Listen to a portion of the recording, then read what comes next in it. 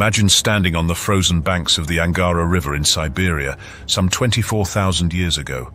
The landscape is vast and unrelenting, the wind howling through the tundra as small bands of hunter-gatherers move across the ice-covered expanse. Among them was a young boy, no older than 4 years, whose fossil remains would one day change our understanding of ancient human migrations and the genetic history of 2 continents, Eurasia and the Americas. Known as Malta Boy, this child of the Malta Buret culture was buried with ornaments of carved bone and mammoth ivory, his people leaving behind a record of their existence in the icy heart of Eurasia. When his genome was sequenced, the results shocked the scientific world. Here was an individual who carried genetic markers shared not only with ancient and modern Europeans, but also with Native Americans. How could a boy from Siberia be an ancestor of both populations, separated by thousands of miles and millennia of history? To understand the significance of Malta Boy, we must first appreciate what his DNA tells us. His genome revealed that he belonged to a population known as Ancient North Eurasians, a now extinct people that once roamed across northern Eurasia. These people left their genetic imprint on modern humans in a way that defies conventional migration narratives. At the time of Malta Boy's existence, the world was in the grip of the Ice Age, and the vast cold steppes of Siberia were inhabited by hardy nomadic bands that hunted large game. The ancestors of Malta Boy were part of this broad network of human movement, but what makes them remarkable is their unique genetic contribution to 2 very different populations, Native Americans and Native Europeans. The genetic affinity between Malta Boy and Native Americans is one of the most profound discoveries in anthropology. For decades, the prevailing theory suggested that Native Americans descended solely from a population of East Asians who migrated across the Bering Land Bridge into the Americas. Nonetheless, when Malta Boy's genome was analyzed, it became clear that he shared nearly 1/3 of his DNA with modern Native Americans. This finding upended traditional views, suggesting that the first Americans were not purely East Asian in origin, but instead carried a significant portion of their ancestry from the ancient North Eurasian people of Siberia. But how did this happen? To trace this ancestry, we must look at the formation of the population that would eventually become Native Americans. Genetic studies indicate that the ancestors of Native Americans emerged from a mixing of East Asian and ancient North Eurasian populations somewhere in Siberia, possibly in the region of Beringia, the vast, now submerged landmass that once connected Asia and North America. This hybrid population, formed over thousands of years, carried genetic traits from both parental groups, explaining why Native Americans exhibit genetic links to both East Asians and ancient Siberians like Malta Boy. When these early people migrated across the Bering Strait and into the Americas, they carried with them the genetic legacy of their ancient North Eurasian ancestors, including traits found in modern indigenous populations. And no, the Bering Strait hypothesis has not been debunked. This idea is further supported by evidence from Bachokiro Cave in Bulgaria, where some of the earliest modern humans in Europe have been found. These individuals, living over 45,000 years ago, shared genetic similarities with populations that would later contribute to both Native Americans and East Asians. This challenges the conventional view of a neatly divided East-West ancestry and suggests a more intricate web of migration patterns. Could it be that the early ancestors of Native Americans once roamed Europe, leaving behind genetic traces that persist in modern Europeans? The presence of Venus figurines and similar artistic motifs stretching from Siberia to Europe suggests a shared cultural and possibly genetic heritage. The Malta Buret culture, known for these figurines, provides a tangible link between the populations living in Siberia and those spreading westward. If these groups were mobile and connected, it would explain why genetic markers from Siberian populations appear in both Europe and the Americas. The idea that the ancestors of Native Americans also played a role in shaping early European populations adds another layer of complexity to our understanding of human migrations. Further reinforcing this theory is the genetic analysis of early European hunter-gatherers, which reveals an affinity to populations in northeastern Siberia and even some Native Americans. The Upper Paleolithic Europeans, including those from sites like Kostenki and Gravettian culture, may have been part of a broader ancient North Eurasian related expansion that connected Eurasia in ways previously unrecognized. Some scholars suggest that these ancient populations, rather than being strictly divided into East and West Eurasian groups, were part of a fluid network of migrations across Eurasia that stretched from Europe to the Americas. When the Bering Land Bridge was exposed, Eurasia and the Americas became a single continent, so maybe this should not be surprising. Indeed, what if the story of migration did not move in just one direction?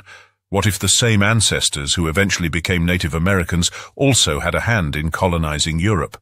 Genetic evidence from Kostenki 14, a 36,000-year-old individual from Russia, suggests that populations carrying ancient North Eurasian ancestry were already present in Europe long before the Bering migration. Kostenki 14's genome also reveals a deep genetic link to both ancient North Eurasians and modern Europeans, raising the question of whether the movement of these ancient North Eurasians stretched not just from Siberia to the Americas, but also westward into Europe. What makes Kostenki 14 particularly interesting is that his DNA also contains traces of an early divergence from the common ancestor of both Western Eurasians and East Asians, meaning he belonged to a population that had already started differentiating from other groups tens of thousands of years ago. His genetic legacy also links him to later populations that formed the backbone of modern Europeans. By studying Kostenki 14 alongside Maltaboi, researchers can better understand how the ancient North Eurasian component was introduced into Europe and later spread through subsequent migrations, such as those of the Yamnaya steppe herders. Kostenki 14 also has one of the most remarkably handsome skulls ever discovered. One of the patterns to emerge was that many of the earliest European modern human skulls from the last ice age, commonly referred to as the Cro-Magnon people, sat statistically very close to Aboriginal Australians and Papua New Guineans. Among the remains from the very ancient Russian, from Kostenki 14, is one of the earliest and most complete modern human skulls from Europe.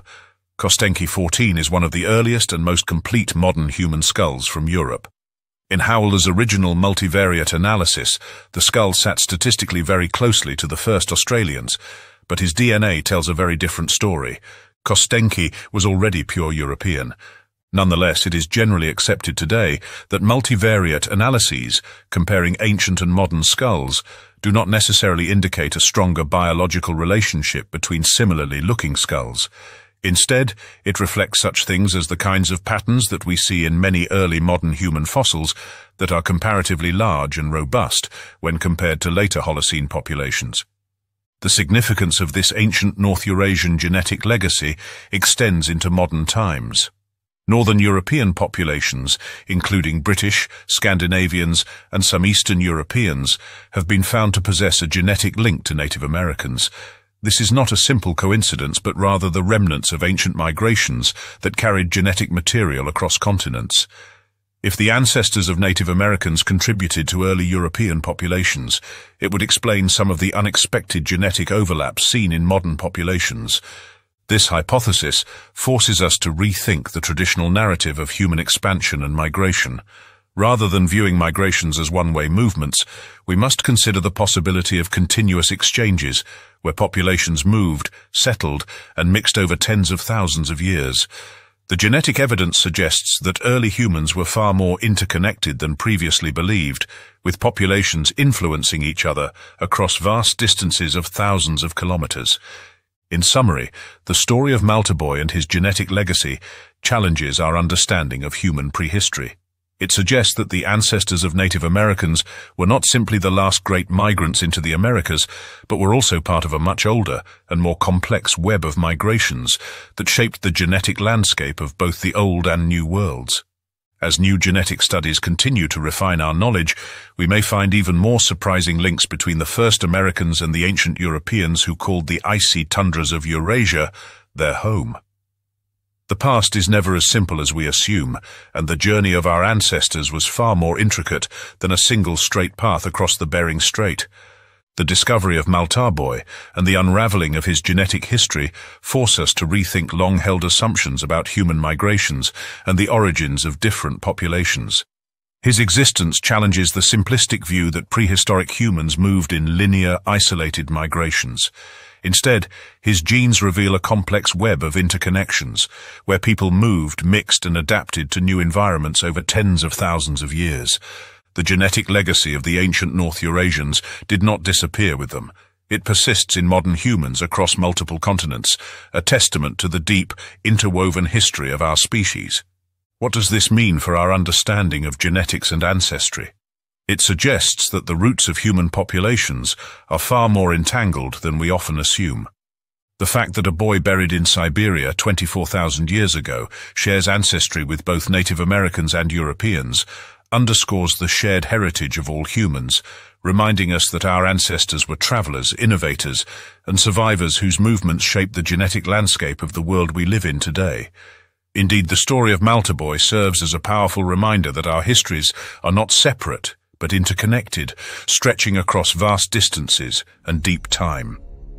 As researchers continue to decode ancient genomes and uncover new archaeological evidence, the story of Malta will undoubtedly evolve, revealing even more about our ancestors and the ways they shaped our genetic destiny.